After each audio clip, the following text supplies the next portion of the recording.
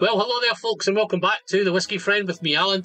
New week, new video, another brand new video. In today's brand new video, guys, I'm doing something a wee bit different. I'm going back to doing a list.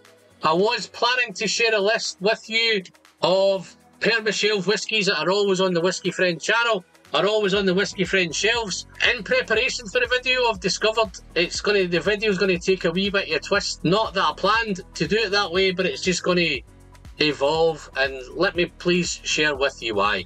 So my plan was to share some age-stated whiskies with you, maybe predominantly some 15-year-old age statements that are coming up to being replaced. They're permanently on my shelf, so there's a perma-shelf whiskies, and some of them are getting a wee bit low in the bottle, and I thought, yeah, let's look at replacing some of these. It's that time again.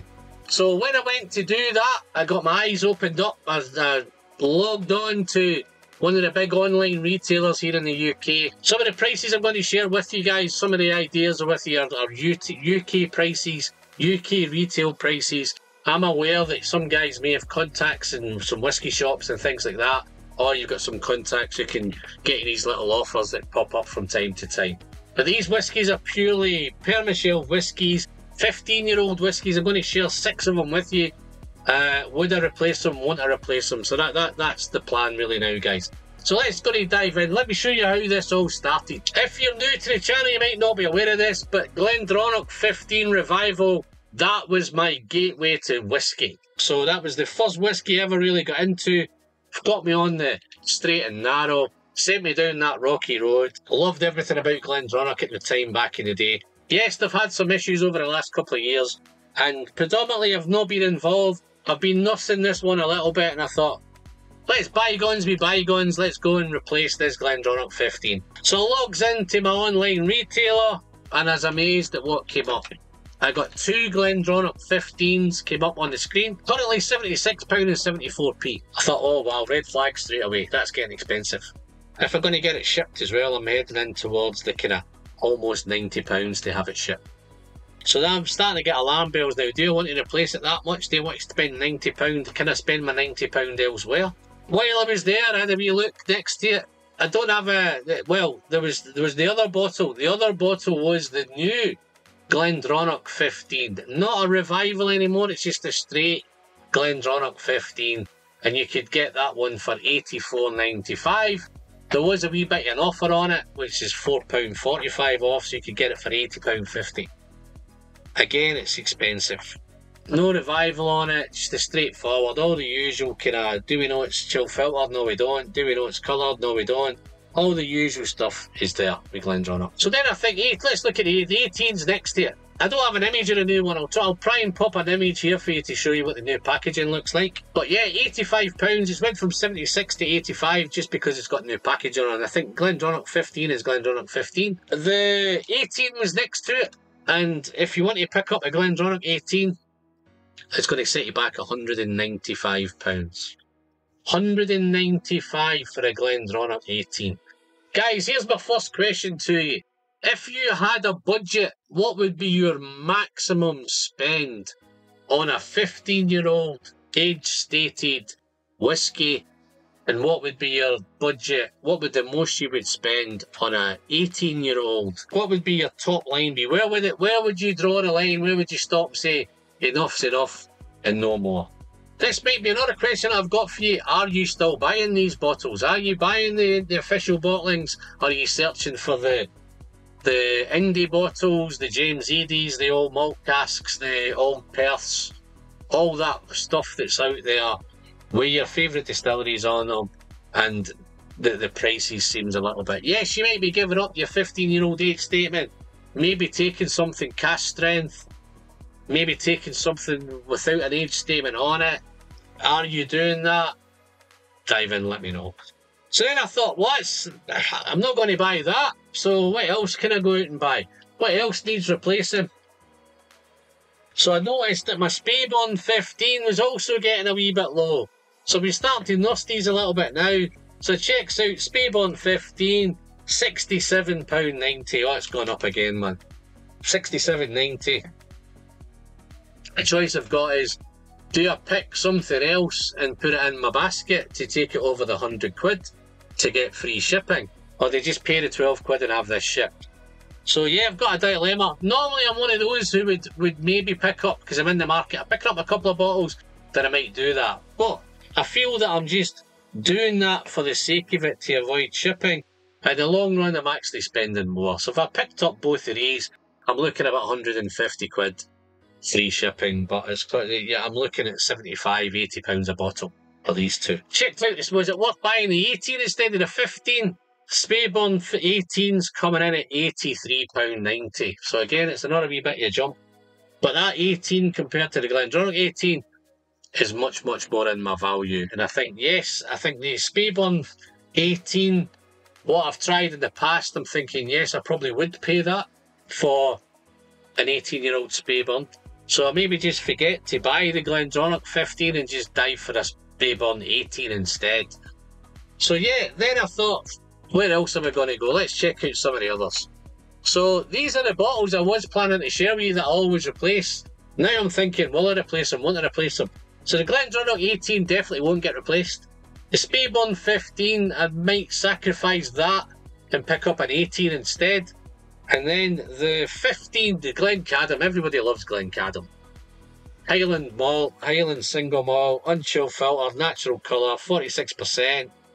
Grassy, fruity, hay stacks and wet grass mixed with those beautiful fruity vanillas. All of that stuff's going on. Beautiful mouthfeel, complex whiskies. How much? £64.90. Yes, I would pay £64.90 for this. Granted, it's still £10 more than I paid for this one, but inflation and everything, I understand prices are going up somewhere. I don't think there's any gouging going on with this one. Where the gouging seems to get on with this one is if you go then to the Glencadam 18. Glencadam 18 jumps up to £123.47. Wowee, man. 3 years extra, almost double. You could even get two of these for roughly the price of the 18. So yes, I wouldn't buy the 18. I certainly would replace the Glencadam 15. So then I'm looking, where's there some more value? So I thought I'll head to Glenallachie. So Glenallachie, not that I need to in a minute because I've just bought this one not too long ago. But Glenallachie 15, again there's a new packaging vibe going on. I will try and pop a picture down here to let you see the new packaging. But this is one of the older ones. I picked this up about 6 months ago. Still had the old packaging on. I paid about $65 for this one. Currently it's retailing in the market of $67.94, so it's about £68, so there's not been that much going up on this. Granted, over the years I've bought these, I think I paid $52, $55, $6, I don't think I paid much more than $60. This was the most one I paid was $65, I think. I've had quite a few bottles of this, and I'm finding this as a whiskey, as a core range whiskey, is getting better and better from bottle to bottle. So this one I would definitely buy again. I'd pick this up, I'd pay my $67.94 for it. Again, we've got an issue with the 18. This one's sitting up here. If you want to pick up an 18, it's going to cost you, where we're looking, £130.23. £130 for a Glenallachie 18. Wow. Just to put that into some context, guys, I could pick up two of these for that. I could pick up the 15 and I could pick up the cast strength 10 for less than the 18. So again, for that extra 3 years, I don't know whether it's worth buying. Is it worth just buying two cast strengths or get the benefit of one of each? So these one I was definitely buy. I'd definitely buy the 15, I'd definitely buy the cast strength. I'd give the 18 a miss. That's definitely go down that road. So I'm looking for some more sanity now. So normally, when I'm searching around, I think, oh, Ben Romack are good value for money. They're obviously putting out quality, craft presented, first fill, cask matured whiskey, and they have a 15-year-old, which again, I'm not getting too far through this one at a minute. But the downside to it, as we all know, it's 43% ABV. Never really been an issue with me because I think the first fill casks and the way that Ben Romack, the gas-fired stills and all that, somehow it doesn't feel, it always tastes a wee bit higher than 43%. But yes, would we like to see it at 46? Of course we would. But what would that do to the price? This is currently coming in at £72.94. So again, it's over the £70 mark. Is it worth £70, £72, £73? Not too sure. I don't know if I would buy this again, guys. I honestly don't think I would buy it. It's great stuff, it's wonderful stuff, but it's just getting too pricey. So here's another question, guys. Is the age-stated whiskies getting, are they getting priced out of your budget? Are you shipping, are you shopping around? Where are you going? If you're not buying these, what are you buying? Drop me into the comments, guys. Share me what you're buying. Where should I look? Should I look somewhere else? Should I give up on some of these? Looks like I might be giving up. So yes, the Benromac 15, I don't think I'd replace it. Where I would replace it, if I wanted my Benromac fix, I would go down the cask strength road. I'd get the Benromac cask strength, sacrificing a bit of age statement, but I'm benefiting with that extra booze. So I could pick up the cask strength Benromac for, what are we looking at, $68.99. ABV though is 59.7%. So it's a big whopping cask strength Benromac. All the usual first fill stuff and all that as well. So if you did need a Benromac fix on your shelf, I'd probably look at the cask strength. Okay, last one up, guys. Not least but not least, we're heading to Old Pulteney. Everybody likes a bit of Old Pulteney.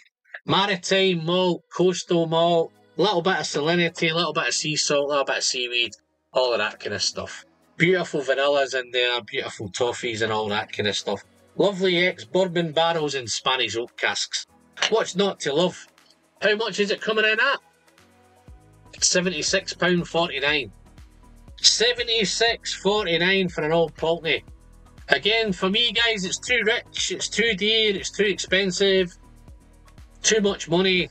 So even the Old Pulteney 15 for me is too much money. But when you head to the Old Pulteney 18, £124, man. What's going on with some of the pricing?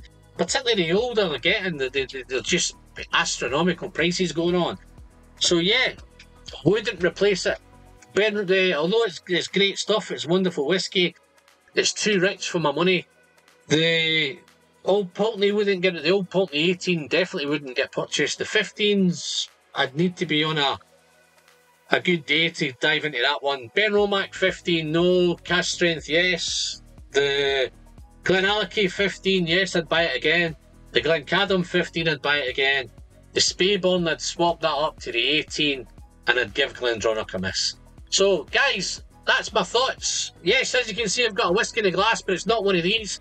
These are too rich for my glasses at the minute, so I'm helping myself to my Infinity Sherry bottle. Oh, there's that beautiful velvety sherry smell, man. Wonderful, wonderful stuff. I'm going to have a quick sip, guys, then I'm going to conclude and I'm going to get myself gone.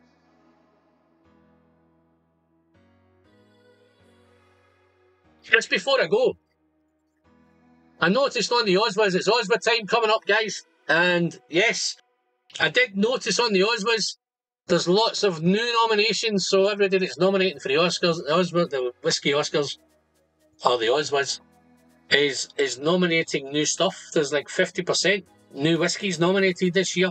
I did notice there's an absence of age-stated whiskies, most of them. No, your Talisker 18, your Glenfarclas 25, even these, the Benromacs, the Glenallachie 15s, Glencadam 15s, Speyburn 15s, none of them are showing up in the Oswas.